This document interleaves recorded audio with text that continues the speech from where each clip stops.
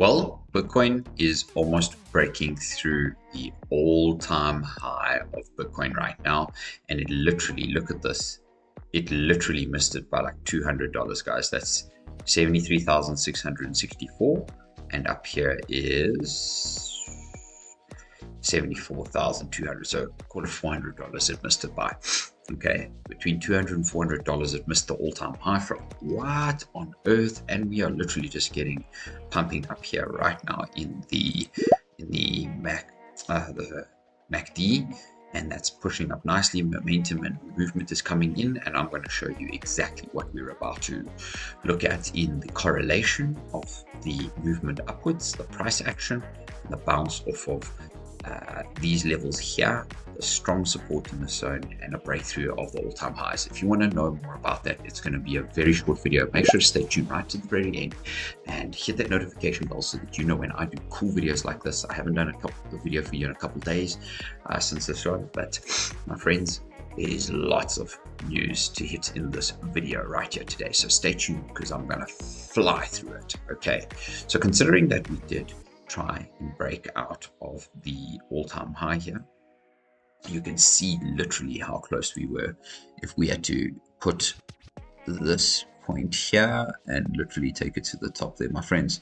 In fact, I don't even want to do that. I'm going to draw a horizontal line right here for you so that you can see right there's the high. Look at that. We literally missed it. It depends, I guess it depends on what chart you're on, but that's like a, yeah, this is a $50 move. We missed breaking the all-time high by $50, my friend. Do you think that was done on purpose? Well, yeah, possibly, my friend. That could have kept the price down. But anyways, when you take a look and you zoom out of the noise that is currently happening, you can see currently that the weekly candle is rather extraordinarily bullish. And normally when we get the weekly stochastic pulling up to the top side and it gets very bullish, we get pumps of momentum to the upside. So I believe we're in for a very good ride. Now let's go and have a look at some of the news here. Starting off with BlackRock CEO Larry Fink says that the Fed will cut interest rates at least another 25 basis points this year. Well, we've only got 2 months left of this year, my friend. And if we're going to have a look at it, this chart here, we are about to have our last day on the monthly candle called October, right? And while we look at that candle so far, we are currently in 22% up for the month so far. So October is pretty darn good, right? And that volume on the month is looking rather like a momentum push and a momentum swing, and the MACD is literally telling us the same story. So sorry, the stochastic is telling us the same story. So the simple rule is get in early, make some money, get out. Now there's a few things that I wanted to share with you on this page here, because that's what the candle is going to look like.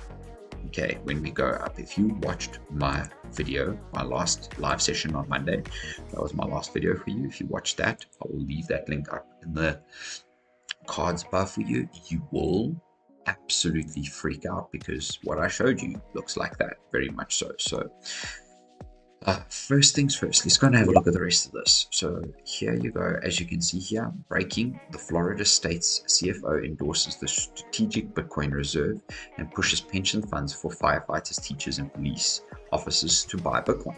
Bitcoin is often called digital gold, and it could help diversify the state portfolio and provide a secure hedge against the volatility of major asset classes. I wonder what those major asset classes might be.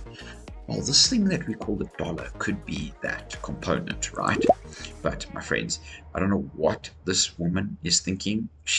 I've not known her personally, but honestly, she kind of sits in the George Soros category for me, honestly. But just in the US dollar, fraud in the banking system is becoming a huge problem, says Treasury Secretary Janet Yellen. You don't say. No shit.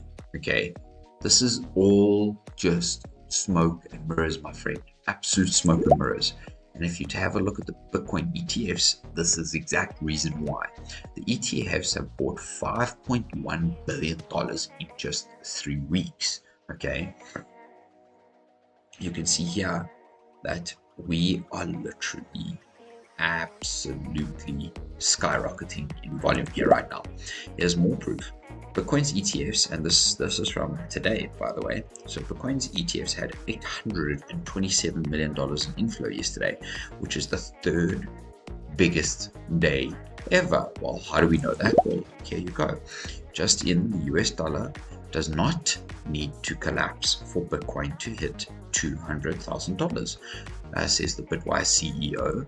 I agree with him, and the reason I agree with him is because all the dollar has to do is just print more money. That's all it's doing. It has to have this race against all the other currencies to print as much as possible. And here's what Eric Balchunas, here's what somebody says here in the comments. Totally would be the best if currency remains stable and Bitcoin pricing incrementally increases, which yes, I do agree with.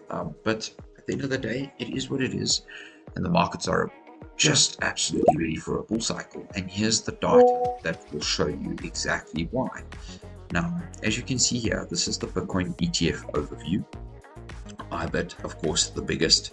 The assets under management so far, the market cap is about 30 billion. And as you can see here right now, they had $1.2 billion in volume.